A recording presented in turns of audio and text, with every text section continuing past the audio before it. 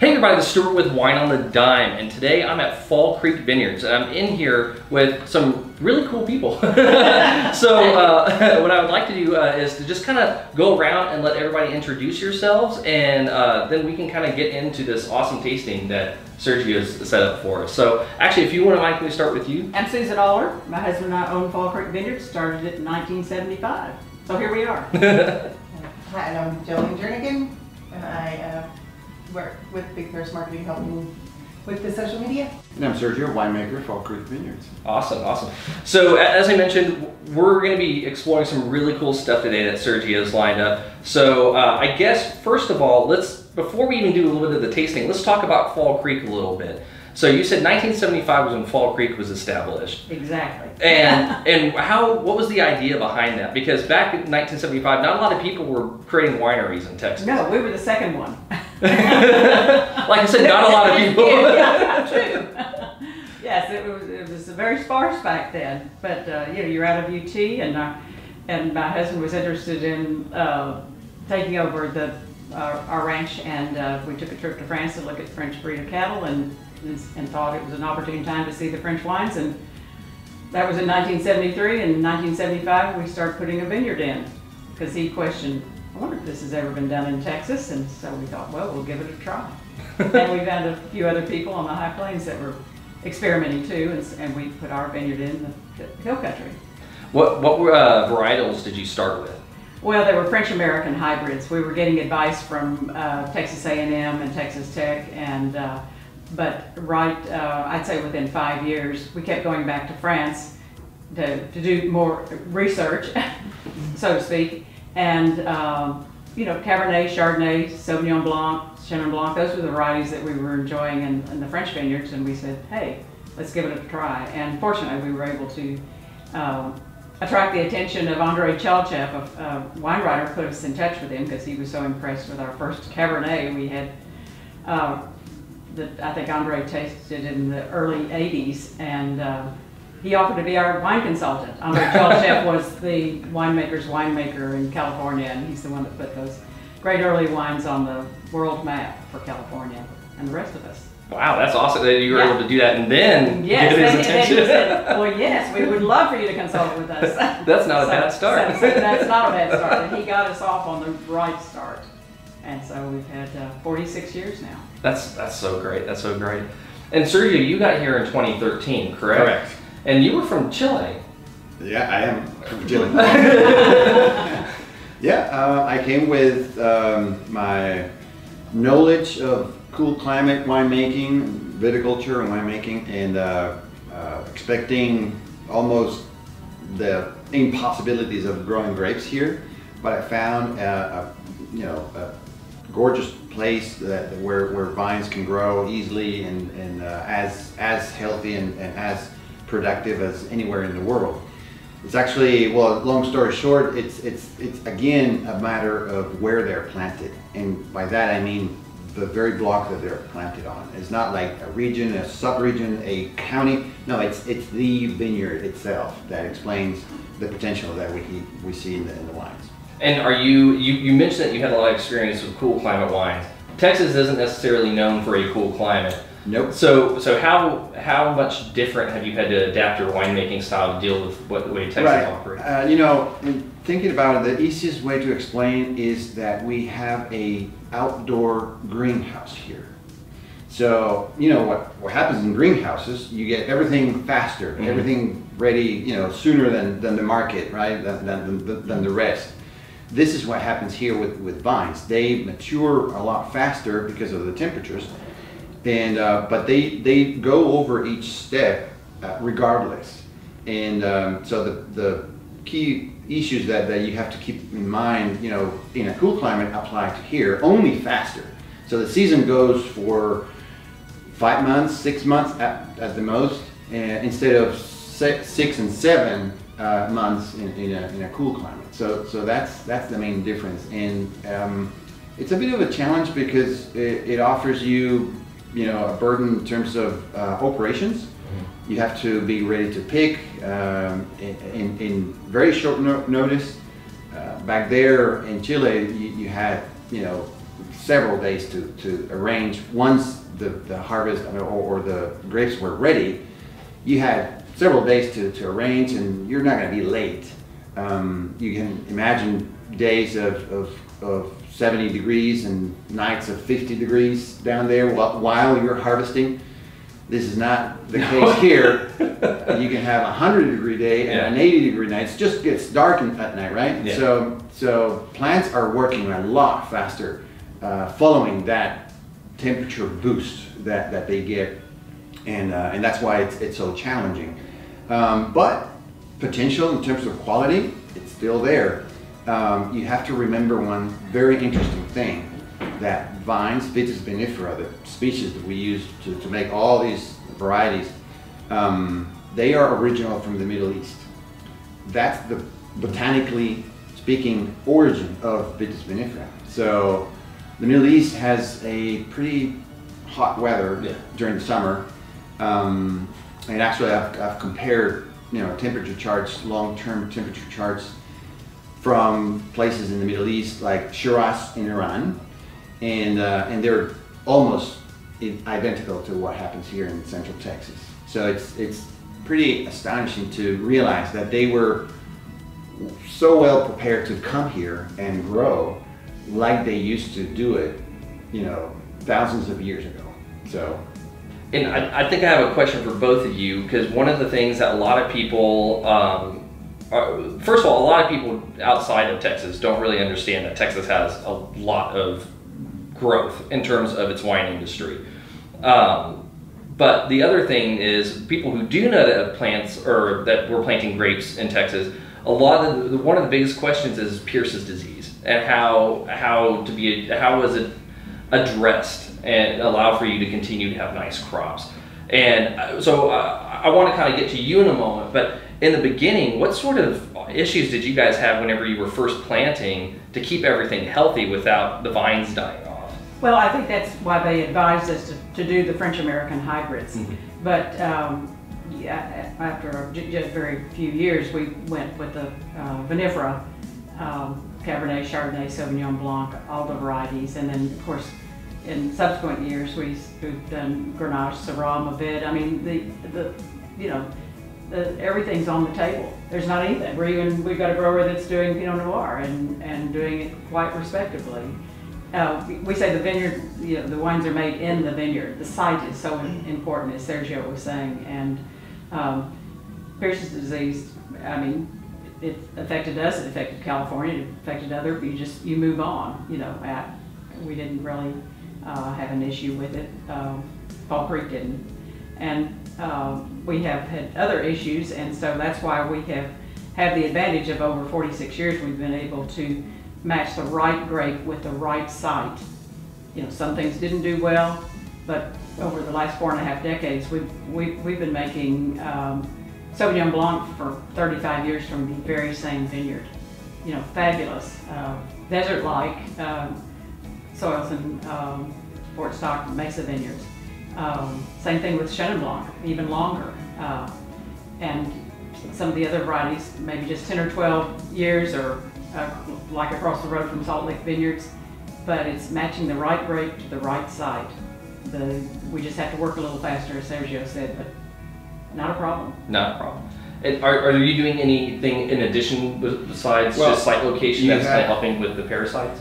You have to think that in terms of your question, it was a national issue, and a lot of funds were funneled into addressing this nationwide, and so there are viticulture techniques and spray applications that are included in the program that deal with the disease, and now you can actually live with it. It's always a threat. There are years where the pressure is low, years where it's higher, but it's something you have to live with it.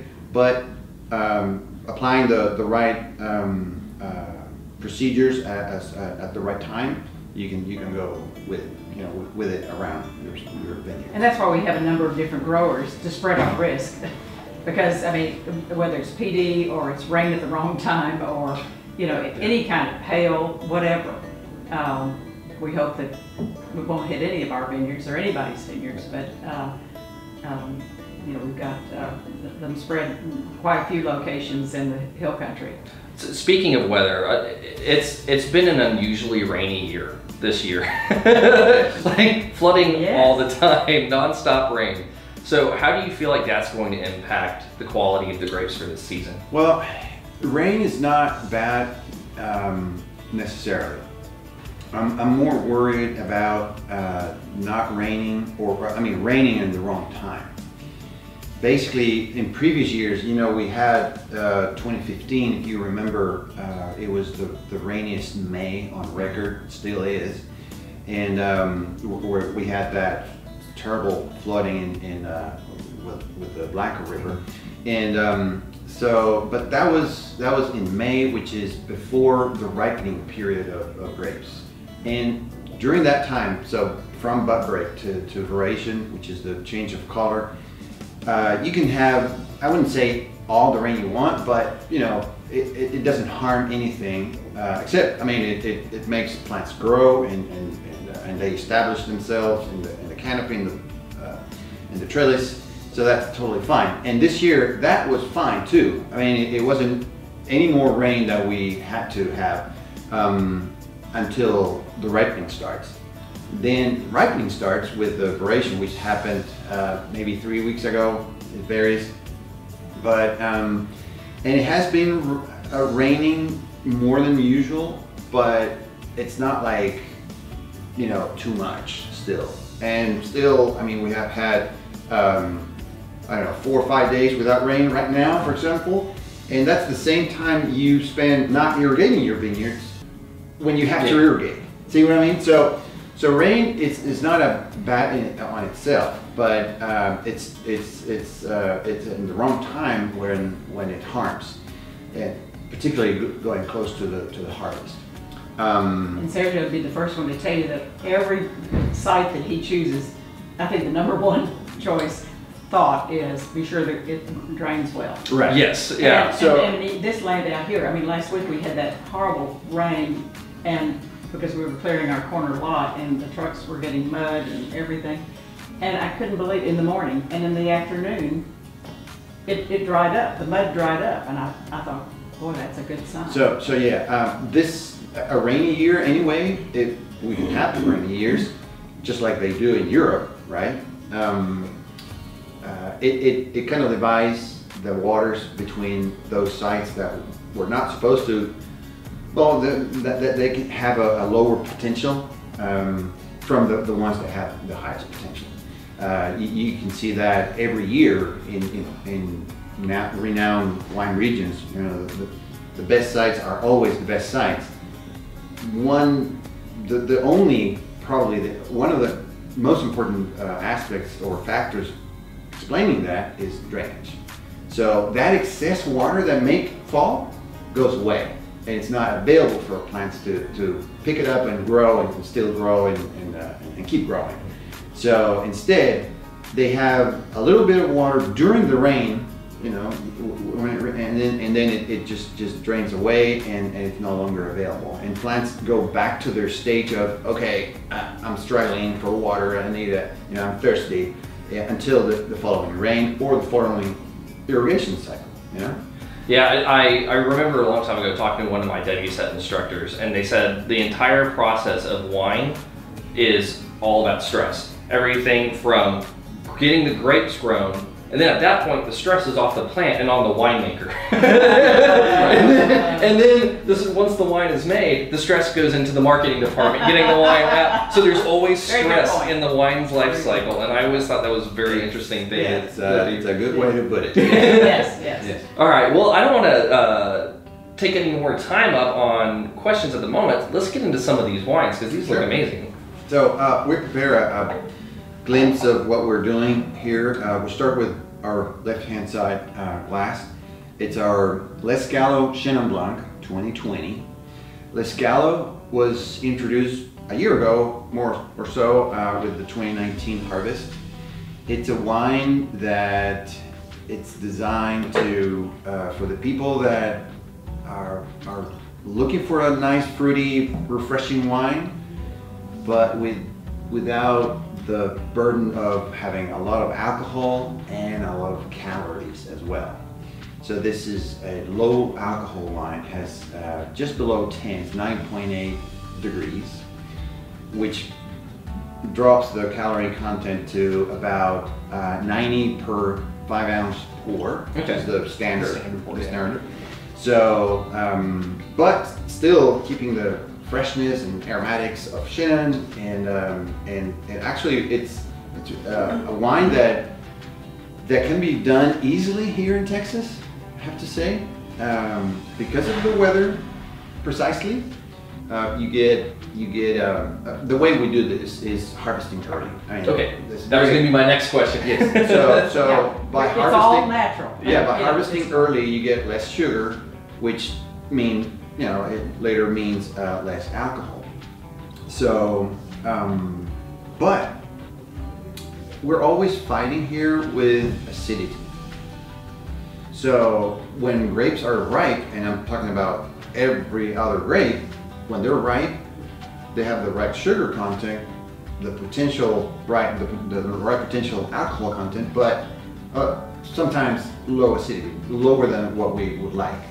Well, in this case, it has low acidity for the ripening stage that it is, which is good for what we're tasting now. So this is natural alcohol content, natural acidity content. There's no correction here whatsoever. Yeah. So it's plain from the vineyard to the glass. It has a real, I mean, that was going to be the third question. So you're reading my mind here as we're going through here, because normally whenever you're picking early, you have to worry about the acid balance. Correct. And then with certain grapes, you also have to worry about any sort of offensive, like phenolics that may come with that as well. Yes. But in this case, it's a really nice bright acid, but it's not overwhelming like you would expect if you pick something that was a naturally high acid varietal. Right, really you early. worry about the acidity being so high because there's no sugar. Yeah, exactly. And this just feels like it's exactly where it needs to be. I know, and the fact that this was just done all naturally with no correction, anything like that is really incredible. No reduction of the alcohol, which so many of these are, and the whole purpose was just to those people that do want to. A lot of the young girls want fewer calories. A lot of the older girls maybe want a little less alcohol when they sit around enjoying with the younger girls who can consume a lot more. But there is good tradition in France and some of the vineyards in Europe, and this is an idea that I've wanted to act on for quite a few years. They would make a lot of normal, during harvest, for instance, they would make a low alcohol wine. They found that when they break for lunch and have a big, nice, beautiful spread with wines, of course, productivity in the afternoon was a little bit lower. And so these are kind of the family or the vineyard wines, and so I like that tradition because there are times. It's designed to keep people happy but keep them working. That's right. Well, if we have a glass of wine with lunch, and then we're going to go on and do other things in the afternoon, it's helpful. Yeah, definitely. That's awesome. So it's got some pop, and we simply just made up the name. The hardest part of making wine is coming up with the name that hasn't been used somewhere in the world. Oh, I bet. And so I just came up with Lescalo, like for less alcohol, less calories. Actually, that was the question I was going to ask. Was whenever you're coming up with names for the wine, what sort of thought goes into that in terms of just trying to find the right exact name to put on that label? And is it a team effort, or are there just a couple folks who are just working on it? Yes, team effort. I mean, management, but that is the hardest part. I mean, we've spent months, I mean, even up to a year, delaying the release of a wine, trying to come up with a name in the past. Yeah. It's just not easy, because every time you come up with something, sure enough, it's been taken, and we trademark everything we do, of course. And so we just hold our breath when we send it to the trademark attorney and say, well, let's fly, and let's go. It worked. Yes, and the ExTERRA is another good example. Our upper tier wines. In 2016, the harvest was, the vintage was so incredible that Sergio said, this deserves a whole new level. It is our most expensive wine. They were right at $100 a bottle, and so we were trying to come up with the name, and it will come strictly from Salt Lake Vineyards because of specific blocks within their vineyard. The sites are so specific and for these grapes, and we played around with, well, this is tribute to the land. So out of the land is what ExTERRA is, and you can see Terra on the hundreds of thousands of labels, but nobody had put ExTERRA together, and I said, get that trademark immediately. Let's get it done. Yes. So, that was a blessing. That's so. And it tells the story. No, that's so good. But it can be a long process. Yes. Very long. Now, Jolene, whenever you're working with different groups and working with marketing those, is that also a collaborative effort whenever you're trying to find, like, where is the right audience for this wine? And does sometimes the name really impact how you end up marketing that out to your audience? I mean, I would say so. They've been doing this for a long time with Fall Creek Vineyards, so I follow their cues, and we all communicate back and forth very well. And yeah, she's wonderful. I think she goes to bed with her computer beside her and her fingers ready to just jump on the computer. She's always available. She gets right back to us immediately. That's so thank you. Right, but we love working with Fall Creek, and it's just it's very cool. I'm learning a lot always, and appreciate it. And I do think the names are very a big part of it, but I mean, obviously because the wine is what it's all about. Yeah. Well, and there's kind of different layers there too, right? You have the name of the wine itself, but then because you've been around and you've been making quality wines for so long, you also have the name recognition as well. Right. So if people aren't even familiar with what you've like the Lescalo, for example, they see it's from Fall Creek, so they have at least some expectation of a quality that's there, correct? Right. So those two things together can kind of help bring that name recognition. Right. Or at least this is just the way I see it in my We hope YouTuber wine world. Well, we've done something right. Right, I know it exactly. Thank you. We appreciate that. That was the perfect response. Right. All right, good. So are we ready to move on to wine number 2? Wine number 2 is our Sergio Vineyard Chardonnay. This is a Chardonnay that comes from here, from the hill country, the northern side of the hill country, or northern edge of the hill country in Boca, Texas, in between Lano and Brady. It's a vineyard that belongs to our friend Alphonse and Martha Dobson. He's a character on his own. He used to be a Oakland Raiders football player back some time ago. And they grow these Chardonnay, some Cabernet and Merlot as well that we make also into some of our wines.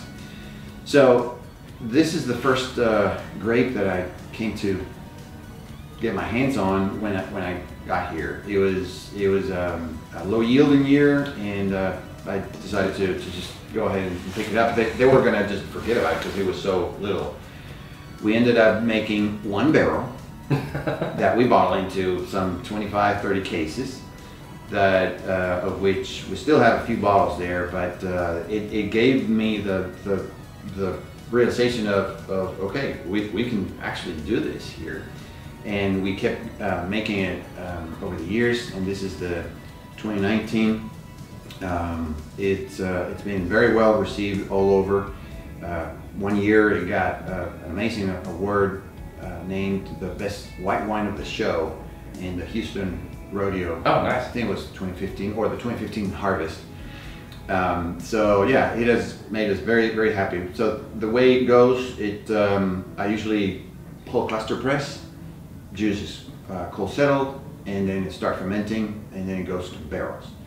Those barrels need to be French, and it stays there for the fermentation, and then after racking, it stays there for another year, sometimes longer. This particular year was a bit longer, some 15 months, and during which it goes over malolactic fermentation. So this is 100% malolactic fermented wine. That's on purpose and with something in mind. You'll be able to tell. Maybe you're waiting for the buttery shock that you're not getting. So the way it goes, we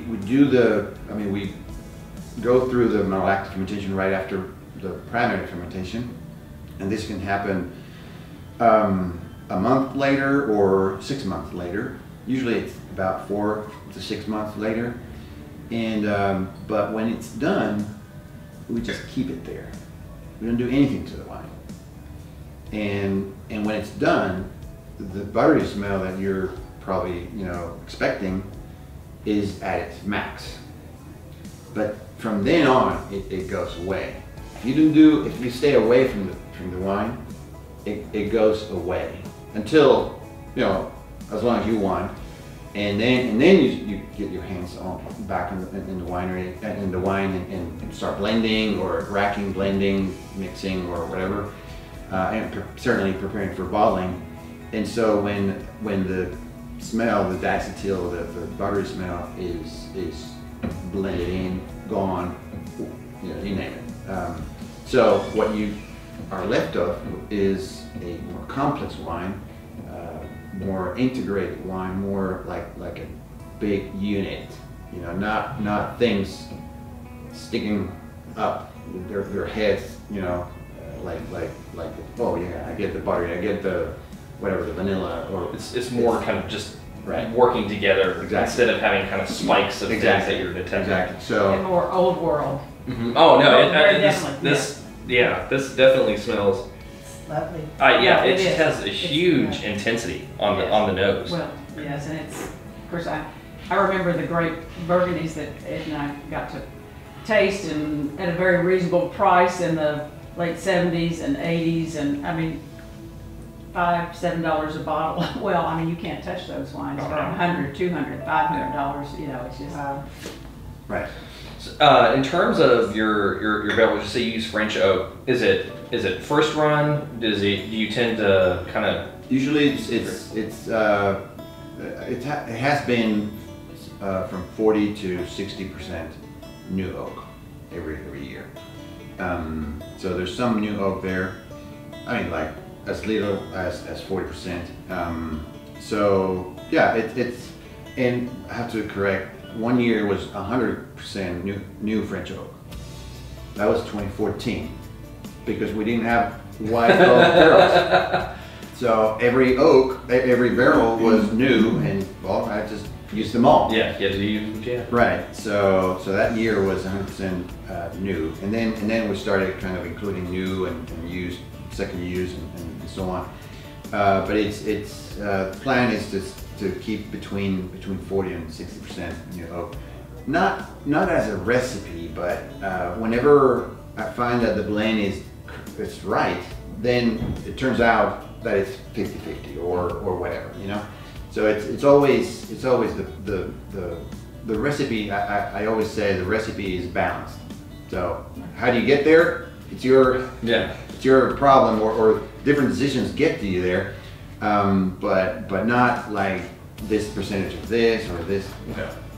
So it's always with the final blend. And with the new French oak that you end up using, do you have like a preferred toast on it? And I ask that because this has a really nice amount of secondary that's balanced very well with the primary, but it's not overpowering that you typically find when people are using new French oak and aging whites. So there's so many different kinds of French oak. My free advice there would be to make sure that the oak has been seasoned for at least 3 years.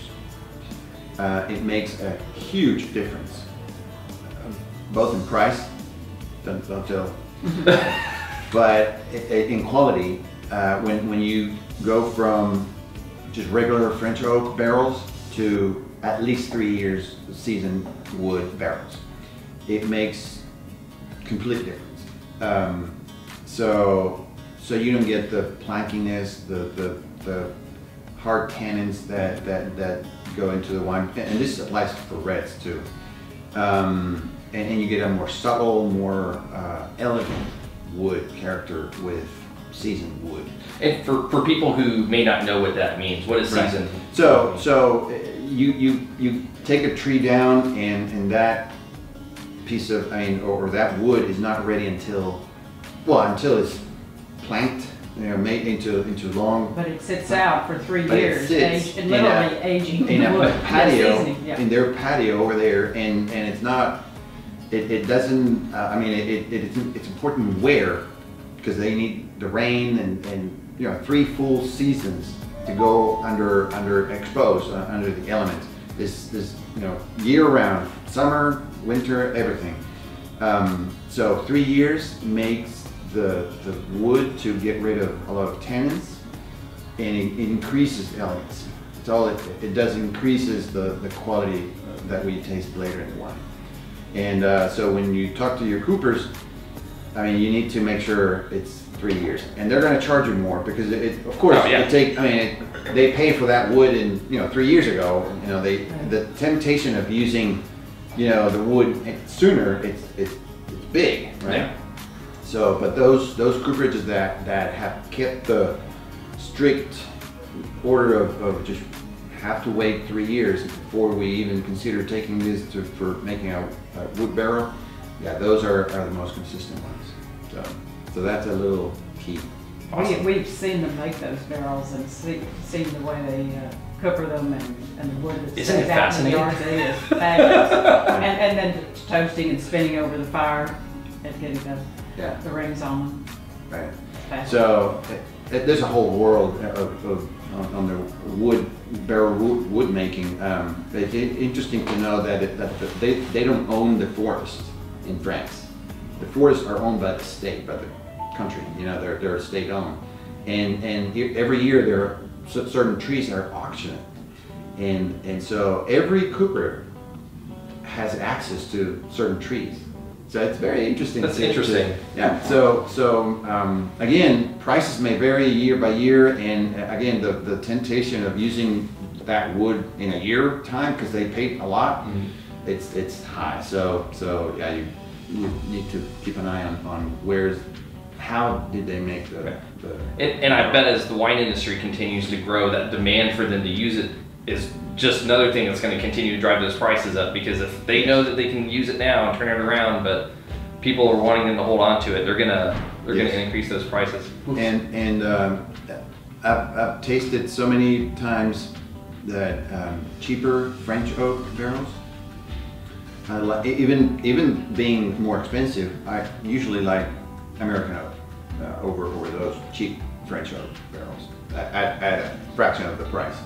So it's not like having just French wood for having French wood. You have to have good French. As American, I always keep an eye on the American. It applies the same thing. The longer they season their wood, the better the barrel is going to be.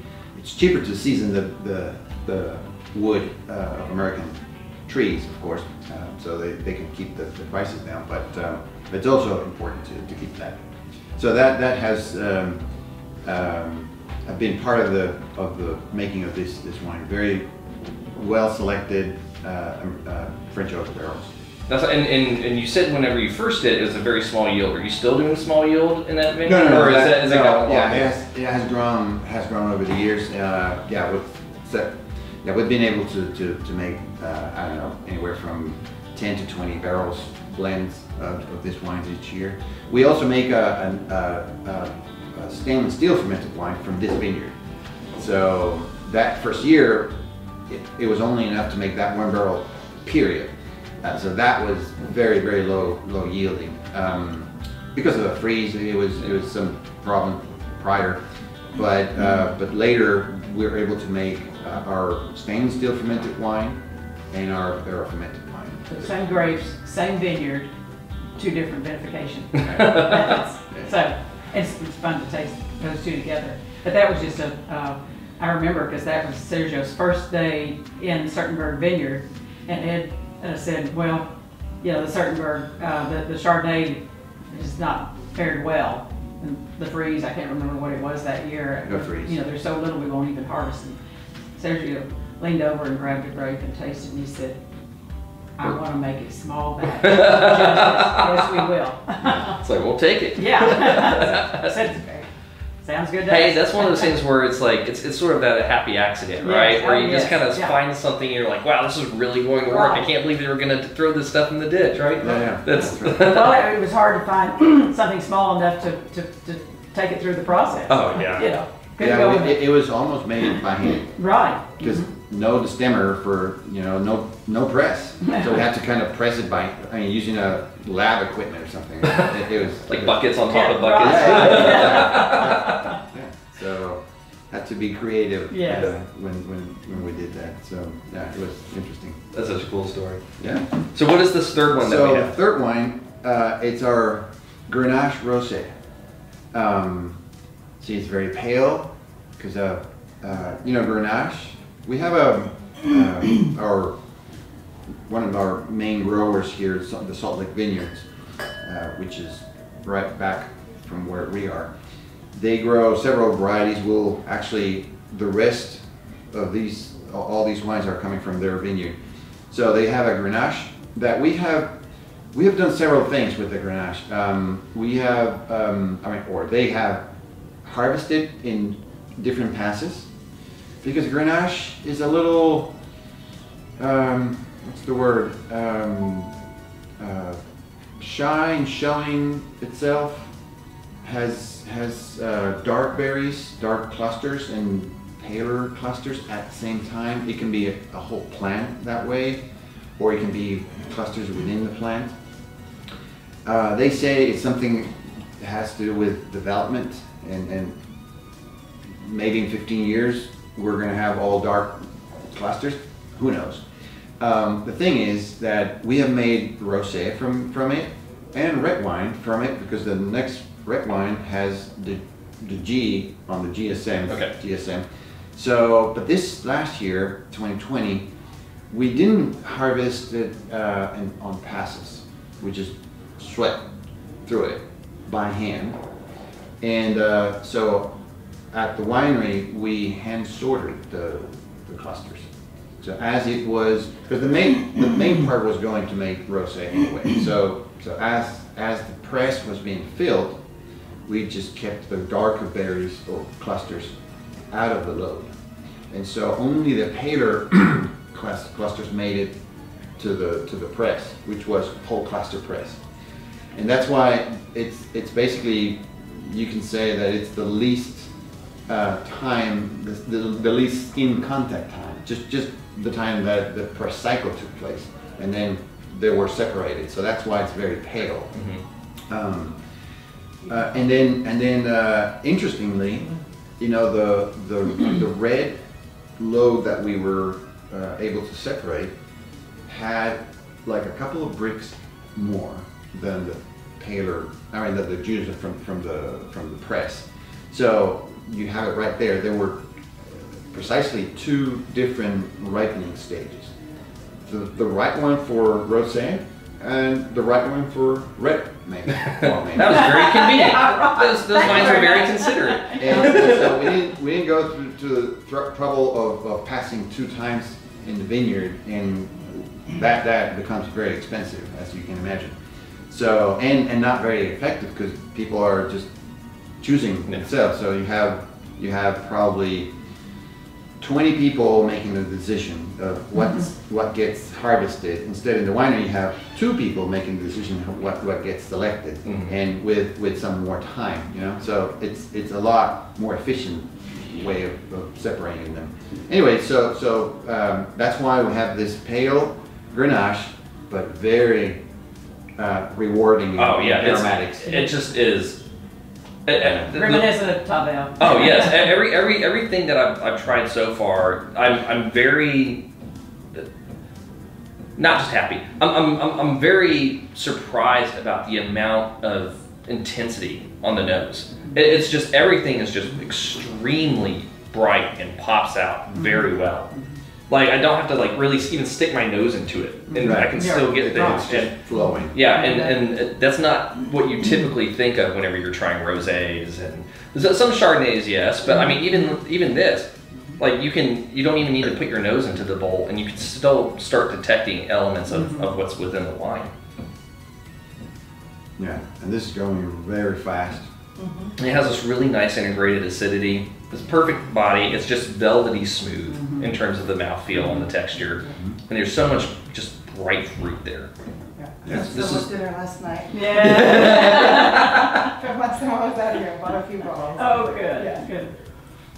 Yeah, this is just So exactly what you need when you're by the pool. Exactly. And it's a simple, simple winemaking. It's it goes to the press.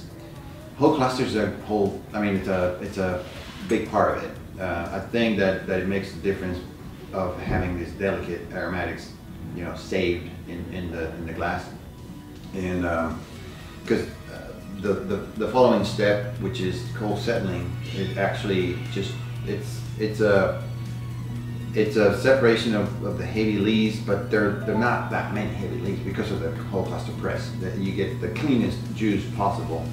But after the cold settling, we just ferment a very clean juice, very low temperature. By very low, I mean 56, 57 degrees. 4 weeks later, it's done, and basically we just stabilize it and bottle it soon after. There's nothing more into that than just after fermentation, we prepare for bottling, and there you have it. So that's how these aromatics are at their peak, when you open the bottle. So that's. All right, so now we're on to wine number 4, and you've already kind of let it slip. It's a GSM. Right. We started with the GSM blend in 2012, like with the harvest 2012, and these 3 varieties, Grenache, Syrah, Mourvedre, go so well in Europe. No reason why they wouldn't go as well here in Texas. They like the limestone soils here. They like the weather, the climate that we have here. They grow just nicely, and the combination of these 3, we have. We're going to taste that Syrah at the end. So the Syrah is very strong, very full-bodied kind of Syrah, but not jammy. It's an elegant version of Syrah of warm weather, right? So that gives the GSM a sort of a baseline. Mourvedre, I love Mourvedre. They're deep colored and soft tannins, easy to grow in the vineyard. I mean, you can take book-like pictures of Mourvedre. They grow so, behaving themselves much more than any other variety, I think. So, but they give us wonderful fruit. They ripe later than others, but it's bright. It's elegant as well, and so those 2 kind of fight each other, Mourvedre and Syrah. Maybe you would think that they don't need each other, okay? That's why you have good Mourvedres and good Syrahs separated. So when you see them together, you need a bond between them, and that's what the Grenache is doing in the blend. So to kind of join them together and making an even better result, a better wine. So that's how I see it. Because usually when you blend, you're trying to complement things.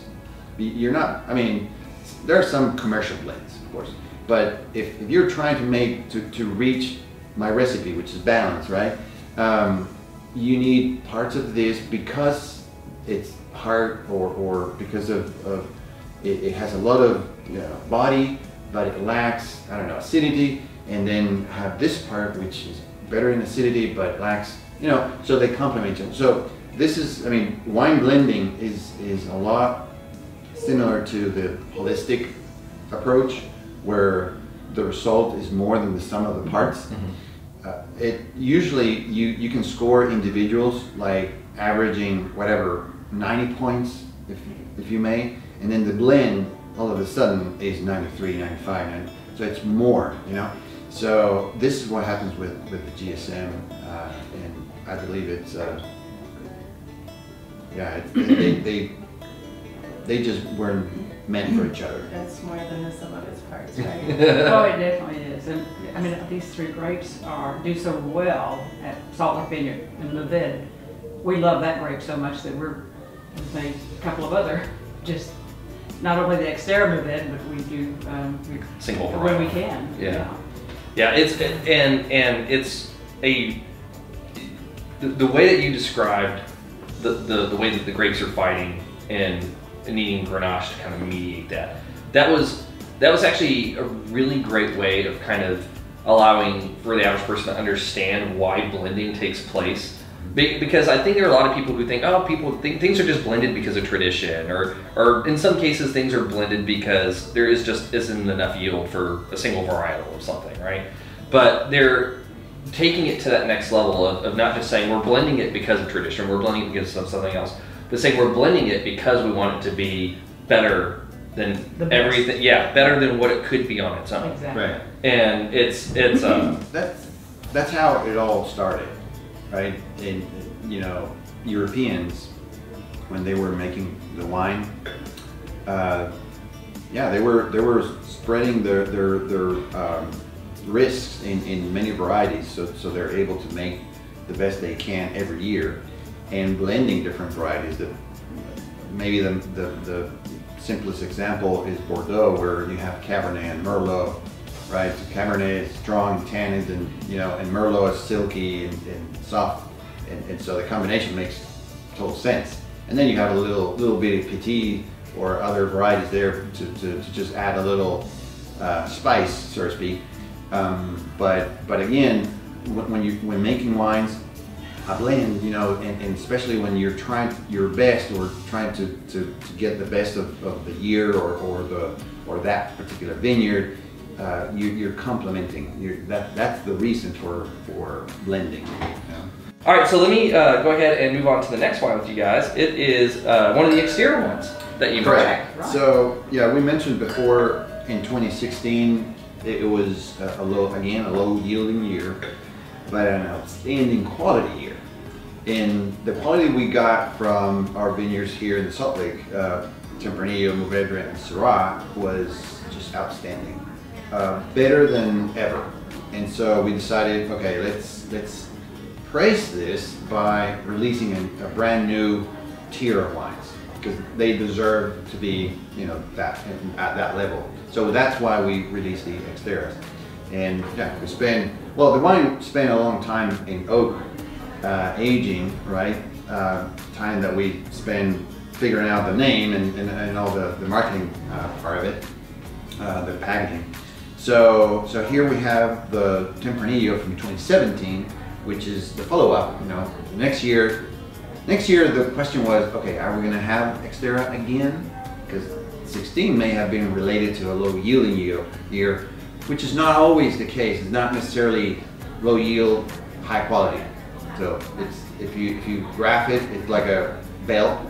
So you have a maximum, you know, yield and quality. But if you go down in yield, you may lose quality actually. So anyway, so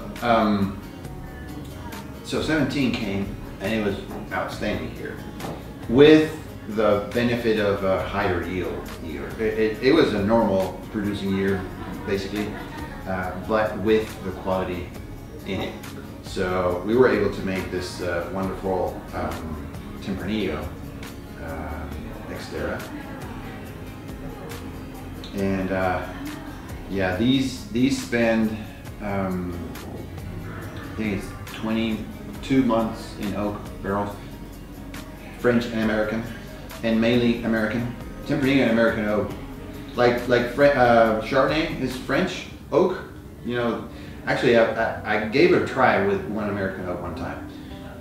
You didn't like it? Yeah. No. I mean, I knew it, but it kind of, okay, let's try one more time. It didn't work. So, but Tempranillo and American oak goes fantastic. And French oak, does well too, but no reason why not to take advantage of the good combination with American oak. And there are some elements that you can take that are within that wine that you can see that it wasn't just a single type of used. Sure. You kind of get a little bit of that spiciness from the French oak, and then there's a nice vanilla that you're kind of getting. The plan with, the oak barrels have, their influence, of course, but the plan I have when aging red wines, well, all wines in oak barrels, is just to get them better, of course, to let them develop over the months that they spend there, and then they're complemented by the oak, and but the character of the variety and the wine itself, what needs to withstand and be on top of your, the nose profile of the wine, and just the oak. It's like a ballet. The oak is in the back, just helping the main ballerina, doing her job, So that's how I see the oak influence in the wine. It's just helping the whole stage, but the wine and the variety itself is making the first role, of course. No, that's great, and I like that you have that approach in your winemaking, because I think there are a lot of people who think that the oak sometimes needs to be the star of the show whenever they're making wine, and you might know kind of some of the areas I'm talking about traditionally, but they think they'll hide some flaws. Yeah. But and that's probably it, right? They're trying to make something that's a little bit more, I guess, mass consumable, and they're worried about that if there's flaws in the grape, people aren't going to buy it, so they overuse oak to try to hide those types of flaws. That's a perfect reason. I think there's another thing. Oaky wines are a thing. I mean, they can be successful. Actually, I know a couple of oaky wines that are very successful.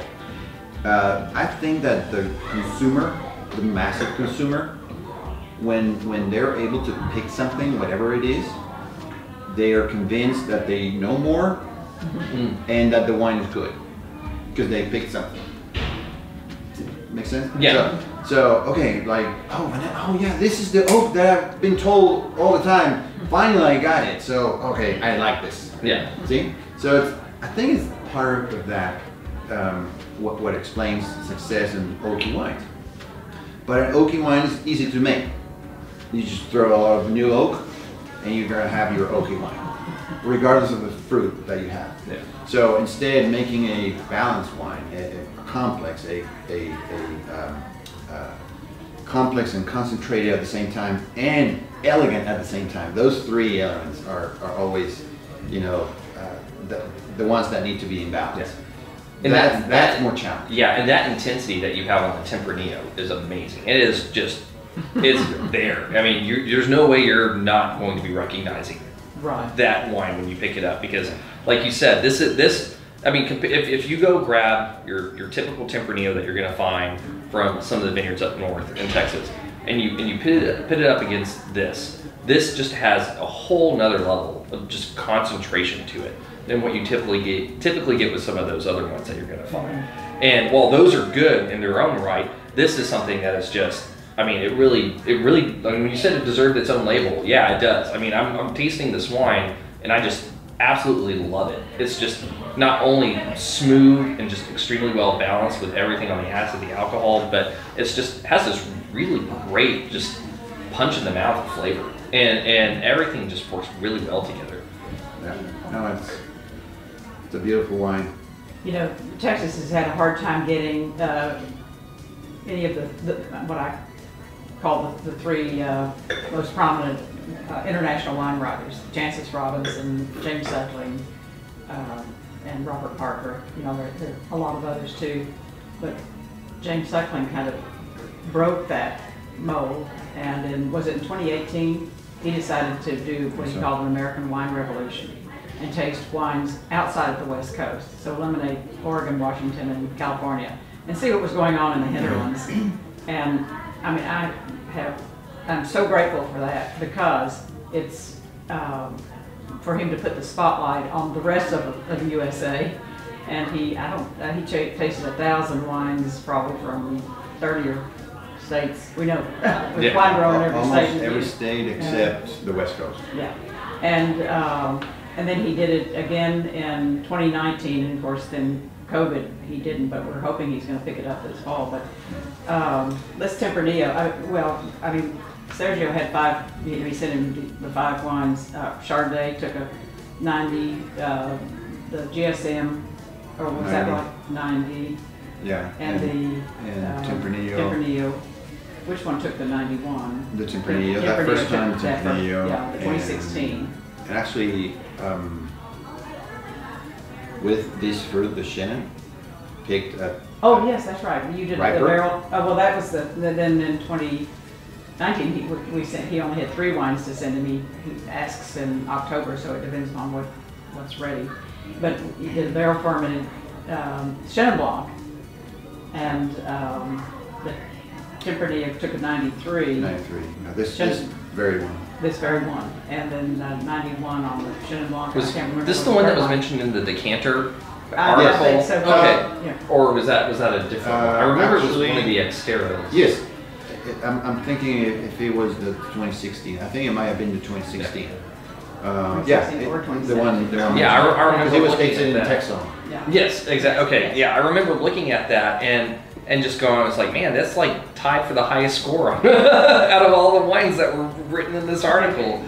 I mean, we're so thrilled that he kind of broke the ice, and maybe so we're hoping other international, because that's what we want. Exactly. We never got into this not thinking that it was going to be just a regionally known product. You know, we wanted to create truly a tradition, like a French tradition for French wines, a Texas tradition for Texas wines. Yeah, and I think there are a lot of folks who are, like, I've seen a lot more articles, I would say probably within the last 2 years, where more things are being discussed about Texas and its wine industry.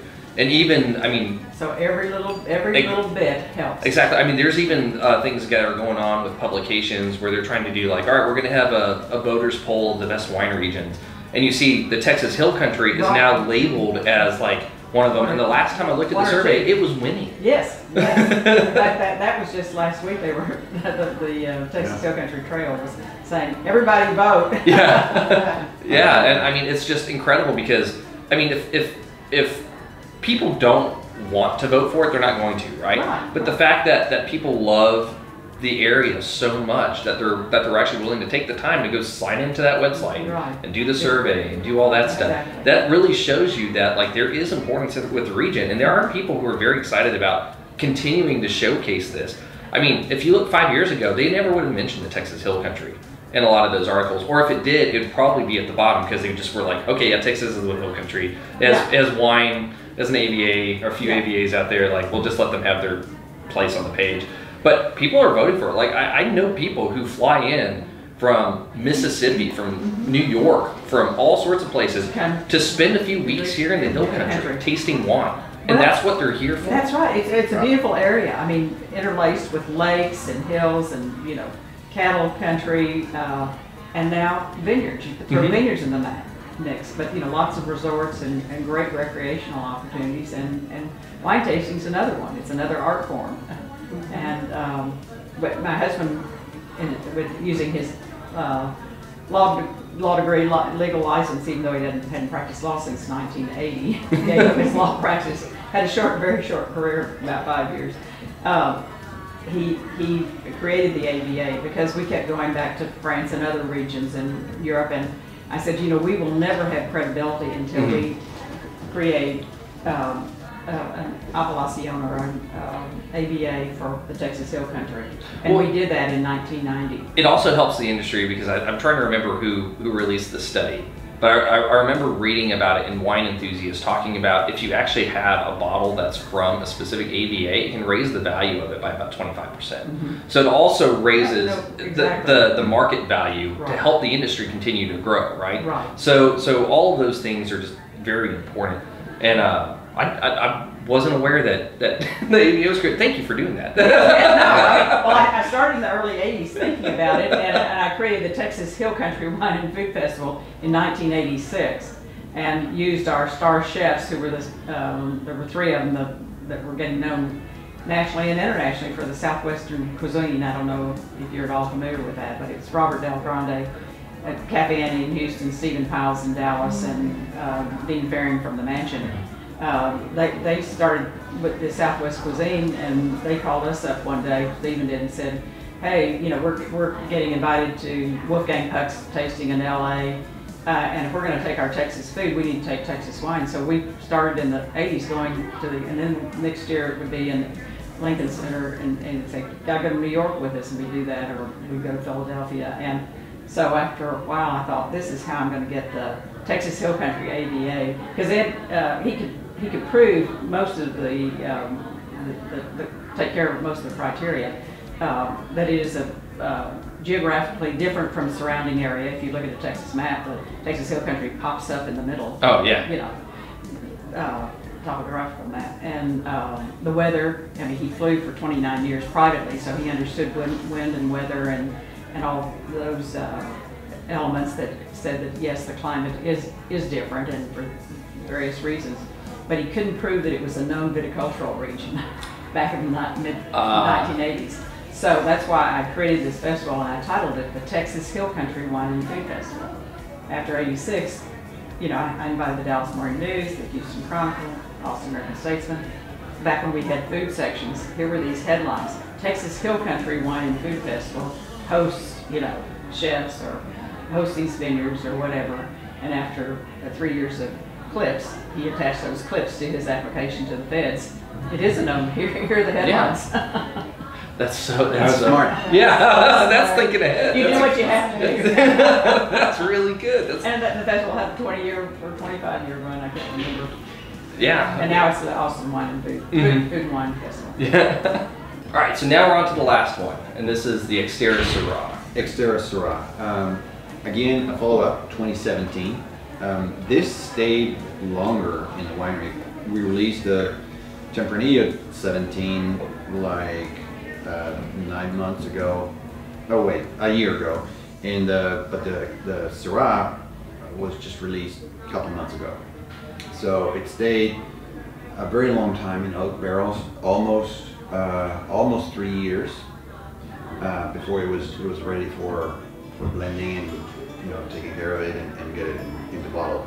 But look what it does. I mean, like, the strength of the fruit was so much that we needed that longer period of oak aging. Yeah, it's got that gorgeous black fruit note. It's got that nice pepperiness that you would expect from Syrah. And it's just, I mean, it's just taking up the entire box with everything.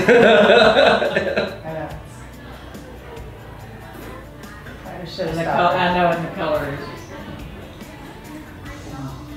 wow, that's so good. And there's like a little bit of a minerality that I'm detecting in there.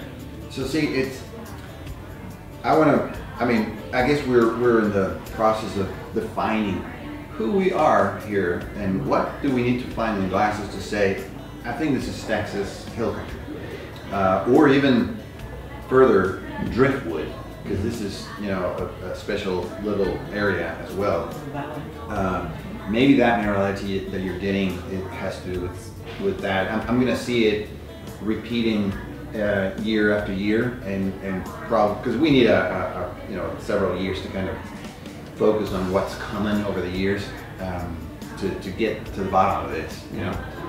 But yeah, that might be one. And so you talked about having your own kind of style with what you're trying to find with this wine specifically. Like, this wine should have kind of what we're expecting it to be, rough, like this in general, right?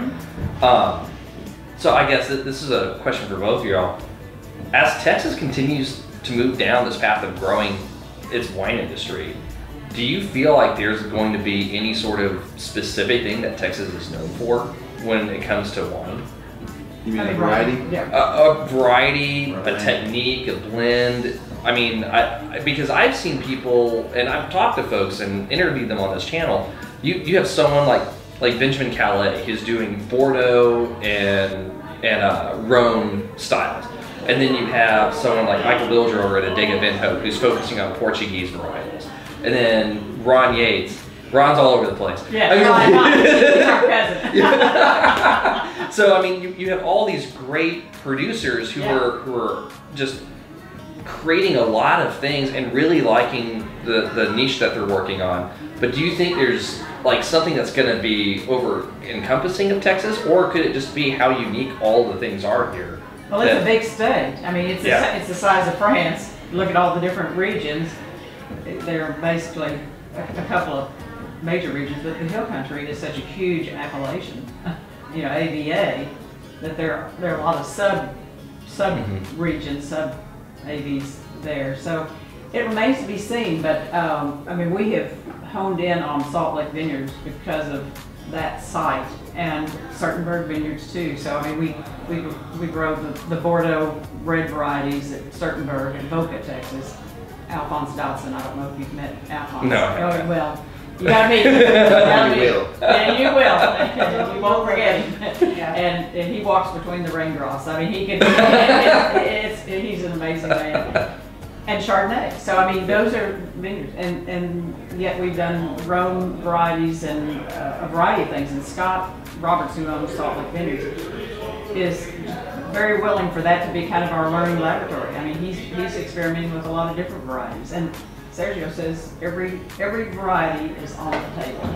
I mean, I mean, so it's so hot here that plants need to activate a special feature they have, which is called heat shock genes.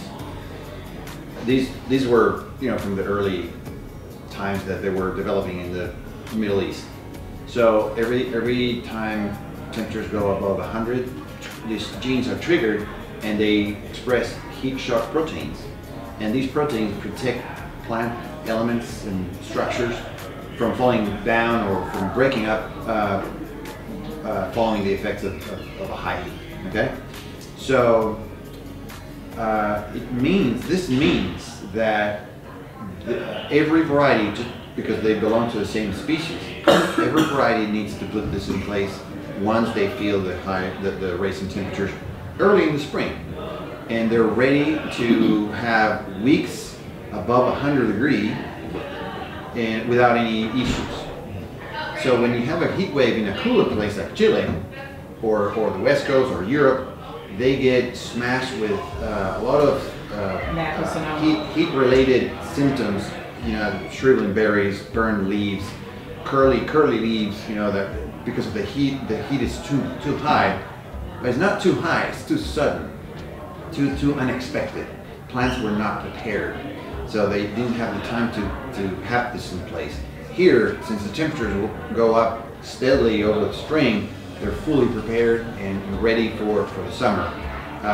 And so that's why they go over periods and periods of high temperatures without any issues. Only faster that we spoke earlier. Just they work faster. So just by being here, growing, any variety has to do this. And that includes warm weather varieties for sure, but cool weather varieties too. And this second wine, well, the first and second wines are examples of that. Both went over temperatures that would have been unimaginable in Burgundy or whatever, you know. Instead, you're getting the quality and the consistency, because it's not just a lucky shot there in 1 year. It's been years after years making a very consistent wine out of these fruits, out of these vineyards. So that opens the fan of possibilities for Texas. I think that this is technically speaking, but also in the commercial grounds, putting all your eggs in one variety, like some markets have, wine producing areas have done. Like I remember Australia, they have, you know, they created their industry amazingly, and they were making beautiful wines until all of a sudden nobody liked Shiraz anymore, and they went down and they're trying to reconfigure themselves because of that problem. I don't know what's going to happen with other varieties. I'm not going to name names, but some other regions are so focused on one single variety.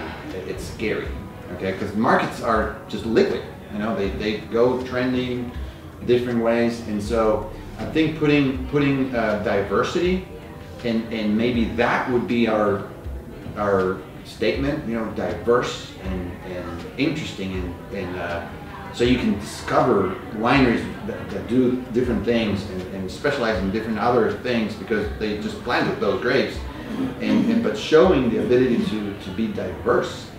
I think that's more long-lasting way of. Just the tagline, Texas is a whole other country. Well, it truly is. Yeah. And with different regions.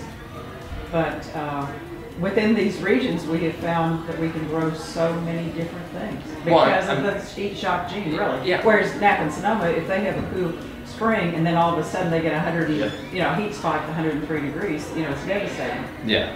But our grapes get prepared in plenty of time. Yeah, the biggest things we have to worry about here aren't necessarily, and people think that the heat is what's really going to cause a lot of problems here. A lot of it is the late season frost and the hail that comes through. That's devastating for our area. Right. And I think a lot of people think Texas is so hot it can't grow grapes.